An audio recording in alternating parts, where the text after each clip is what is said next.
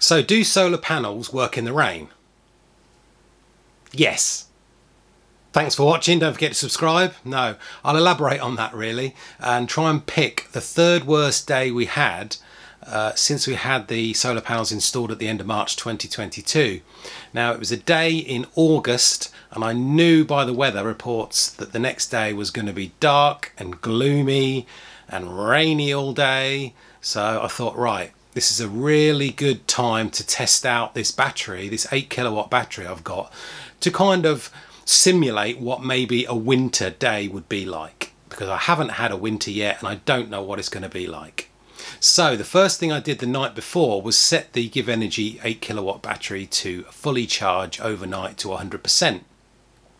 Easy to do in the cloud app or in the app itself.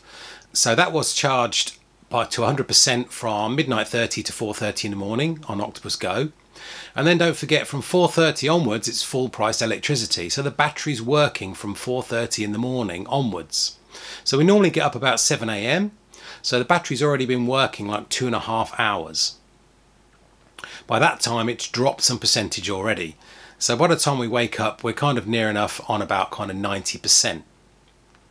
So before we start, let's just look at my setup. So 14 390 watt panels, 10 on the south, 4 on the east, totaling 5.4 kilowatts, and then 4 kilowatt inverter, and then an AC battery inverter, 3 kilowatts, and an 8 kilowatt GivEnergy battery as well, and the MyEnergy for heating the MyEnergy Eddy for heating the hot water, and the Hypervolt EV charger, of course.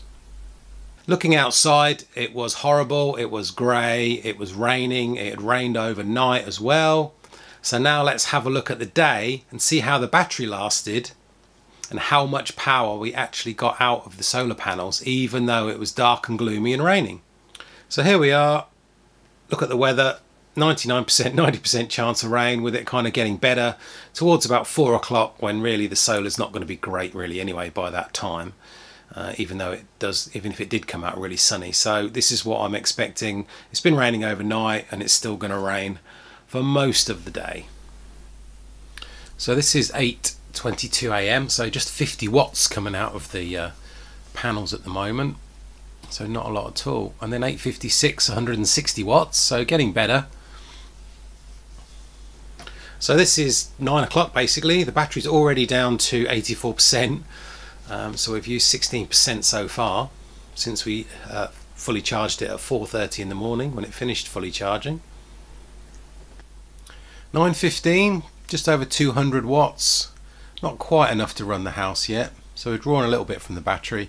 And then 10 o'clock, a lot better, 400 watts, even though it's raining outside.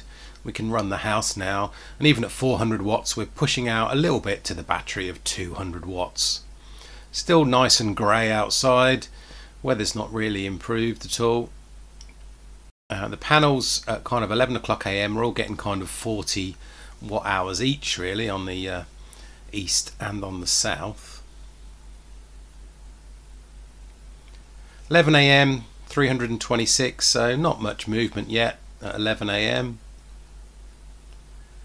12 o'clock noon 325 watts, again very similar. Not really putting much into the battery now, but then 1 o'clock comes and we're up to 500 watts, so it must be clearing up a little bit. And then 2 o'clock 900 watts, that's good. We can now put a little bit more power back into the battery. As you can see here, got up to 1.4 and putting 1 kilowatt into the battery. And then 1.5 at 3 o'clock, so it's really cleared up now, the weather. So we did manage to put a little bit back in the battery to help it along its way. So this was the overall day, 4.68 kilowatt hours, not very good at all, but as you can see from the graph, it didn't get much better towards the end of the day and kind of died out at 8 PM. The peak time was about 2 or 3 o'clock, but not for very long, as you can see by that very sort of thin spike. So not too much went actually back into the battery at all.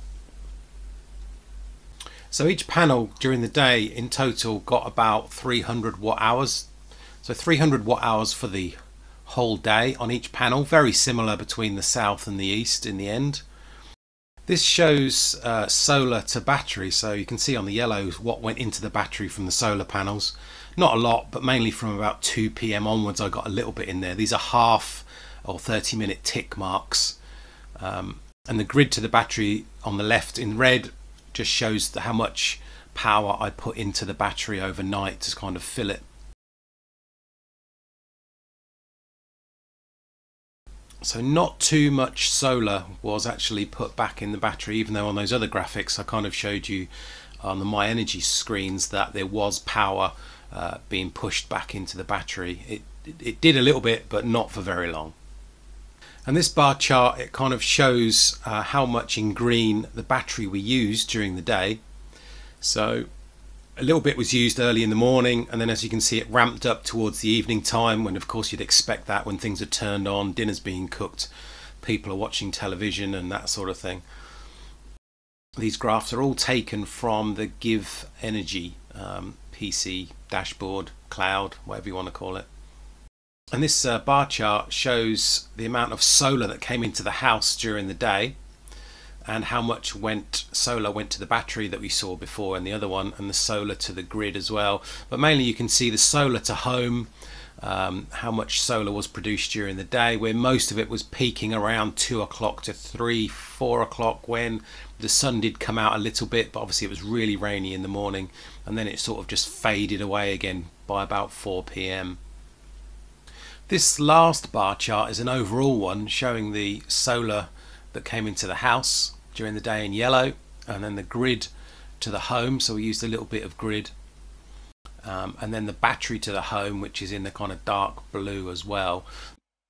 So this is something else I just wanted to show you. This is data's coming out of the GivEnergy graphing area, and it's just downloaded as a CSV file that you can import into Google Sheets or Microsoft Excel, and what it tells you is all the data based in sort of half an hour segments really. And what I've managed to do is to see the battery pull, the battery to home kind of column, and then I wanted to just kind of work out what was left in the battery, like cumulative.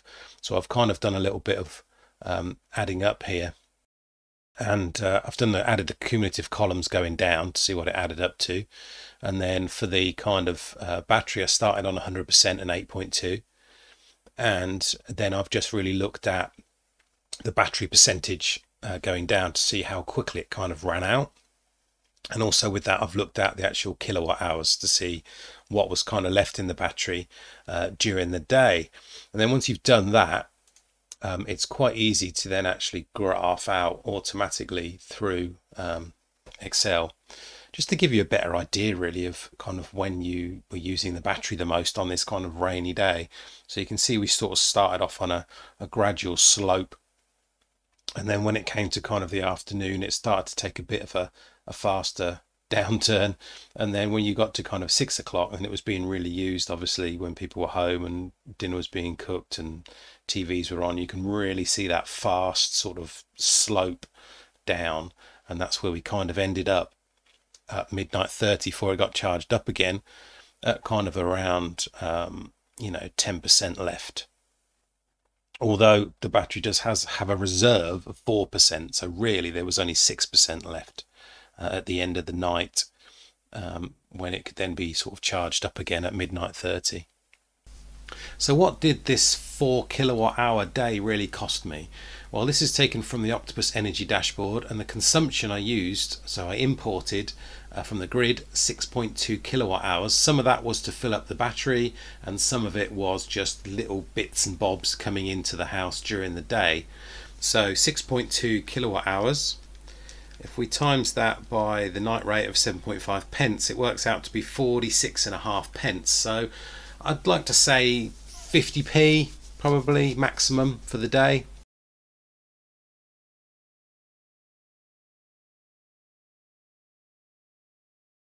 And did we export anything? No, not really. Here it is, 0.1580 kilowatt hours. Barely anything, to be honest, so we won't even calculate that. So do solar panels work in the rain? Yes, they do, but you won't get a lot of power out of them, as I've just demonstrated in this video, really, when you saw that I was only getting kind of 2, 3, 400 watts out of a 5 kilowatt kind of array. But all in all, I was quite happy. The actual 8 kilowatt battery did last the whole day until sort of midnight 30 when the cheap rate came on again. I think having that little bit of solar did help going to the battery. It sort of kept it, put a little bit back in again. It was a good test this day, but not a perfect simulation, mainly because in the winter I won't get that kind of solar at 4, 5, 6 p.m. It will obviously be dark by about 3 kind of thing in the afternoon, so it could be that the battery may not last in the winter, but until we get to the winter I really can't tell you. But thanks for watching. I hope you enjoyed the video. If you did, give us a like and don't forget to subscribe to the channel, and I'll see you soon.